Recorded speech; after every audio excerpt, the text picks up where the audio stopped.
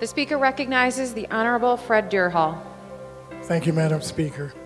To our Honorable Speaker of the House, to fellow colleagues and my friends, and even some enemies who might be in the building. I stand here today with mixed emotions, and I'll try to give this farewell some perspective as I say goodbye to my colleagues and friends after a lifetime in the political arena and a short time in the legislature.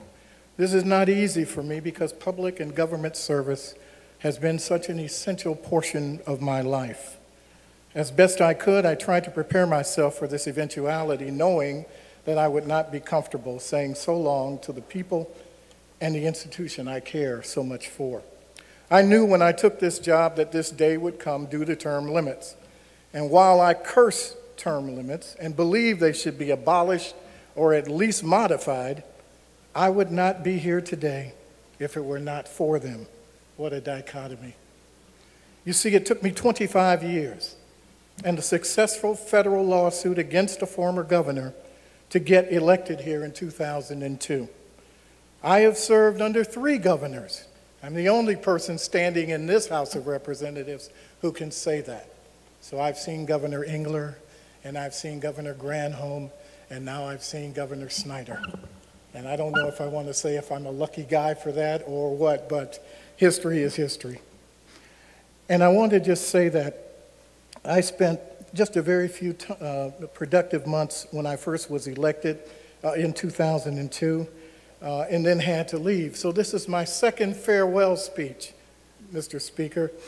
And I will quote what my mom used to say, and that is that every goodbye isn't gone. But in this case, this final goodbye, I shall be gone. In the first time I departed, I said that I would return. And just like General Douglas MacArthur, I did return. In 2008, the voters in my district overwhelmingly returned me to this House and did so for 3 consecutive terms. In so doing, I became the Dean of this House of Representatives, which is a title of honor bestowed upon the senior ranking member of this body.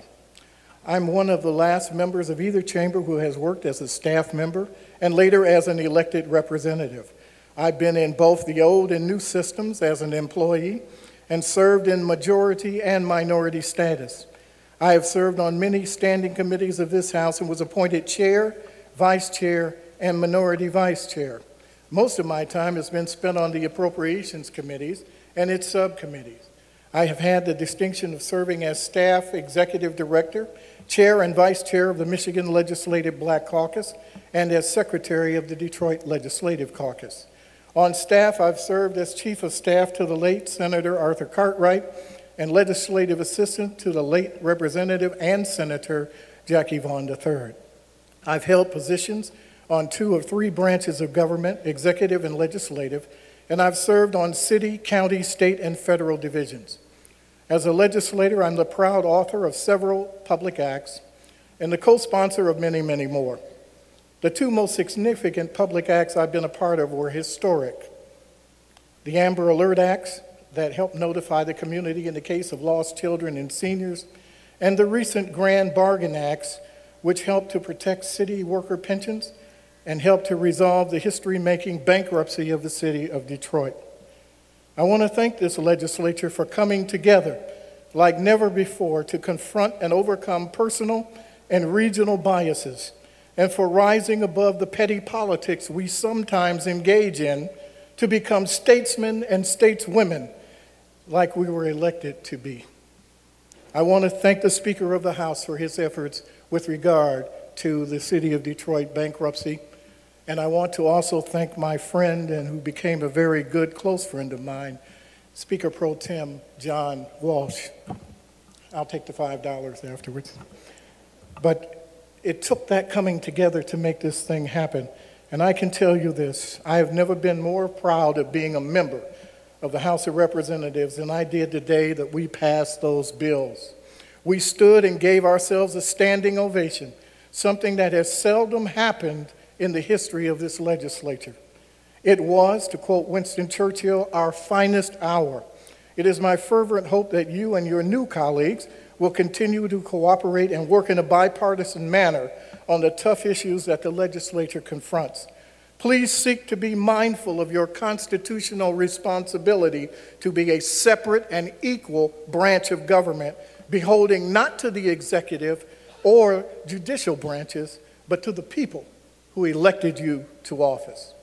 I thank my family, of which I'm the oldest of 12 children, and my own 6 children who have put up with the tremendous incursions and sacrifices that public life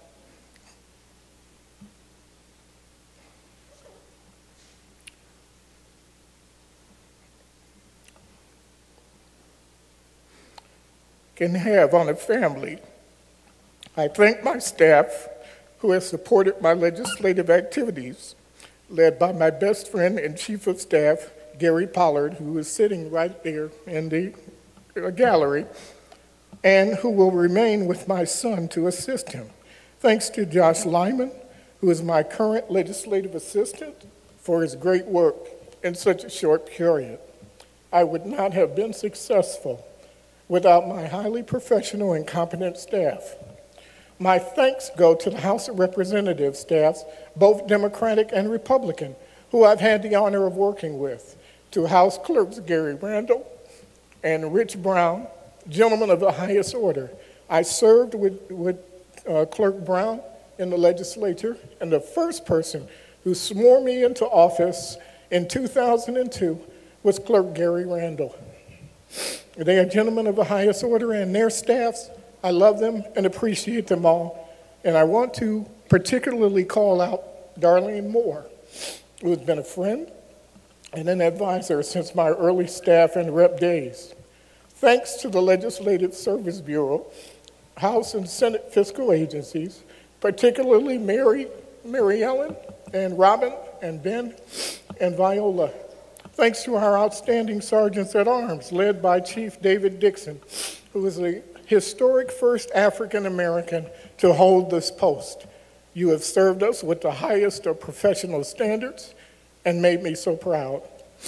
The Michigan State Police, I thank them and their Executive Protection Unit, which has always been there for us. I also give special thanks to our interns on the floor who take special care of us. Special thanks go to my classmates who are term limited. We leave here knowing that we have endured. We are historic, and we have done well. And I thank the Speaker of the House, Jace Bolger, and Majority Floor Leader, Rep. Jim Stamus, and Speaker Pro Tem, Rep. John Walsh, for being as accommodating and cooperative as best you could. We've had some interesting times. I thank my Democratic leader, Representative Tim Greimel, who has been a good friend and confidant, whom I deeply respect. To my floor leader, David Rutledge, what a good friend and advisor. And to former floor leader, Rudy Hobbs, who I think has a very, very bright future. I wish him very well in the future. I thank my close associates, thank you. Reps Tom Stallworth, Woodrow Stanley, and my seatmate, Alberta Tinsley Talabi. You have been my friends for many years coming to this legislature and will be lifelong amigos long after these days. To my backseat drivers in the row behind me, Representatives Townsend and Phelps and Smiley and Bruner, thanks for keeping your foot in my behind. Just kidding. And for always supporting me.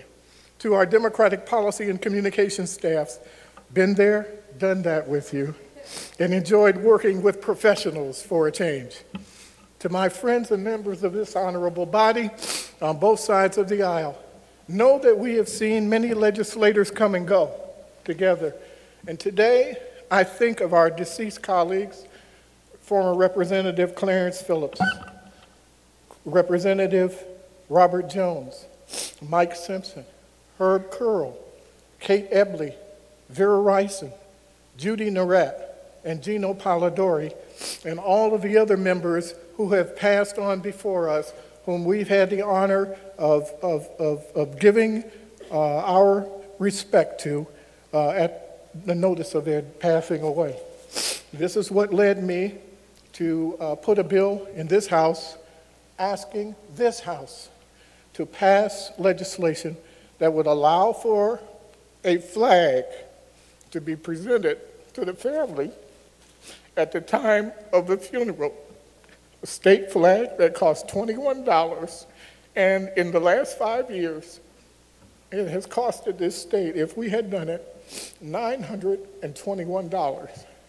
And that is really something that I think that we should do for us to make sure that family members know of the importance of the members of the House of Representatives and the honor, the great honor that it is to have served in this chamber. I hope that all of my actions as a representative have honored their service, and I will never forget you all. Finally, the mixed emotions I feel are sadness at my departure from my dream job and career on the one hand, but I have tremendous joy and satisfaction knowing that my son, Fred Durhal Jr, was elected to my seat and that he will be serving in the 98th legislature in January 2015. Every father wants to see his children succeed and have a good life. I'm so proud of him and thankful to the voters of this district for granting my wish to see him elected. He will serve with legacy, dignity, honor, and respect for this institution. Please welcome him with open arms and hearts. He will appreciate that. He just showed me a few moments ago that I'm not the representative anymore. He officially now has his state ID that says he's a legislator. So I guess when I get through here today, I'll pack up my little bags and move on out and let him take over. And that, to me, ladies and gentlemen, is what we all work for, and that is for our folk of tomorrow to come in and become leaders and take over and carry on the ball. So I leave here with distinction and happiness and peace. I hope that history will be kind to me and that my years here will not be forgotten. I pray you all God's very best and hope you continue to realize that out of 10 million Michiganders, you 110 people are privileged and are very special. I am so proud to have served with you all. The dean is gone.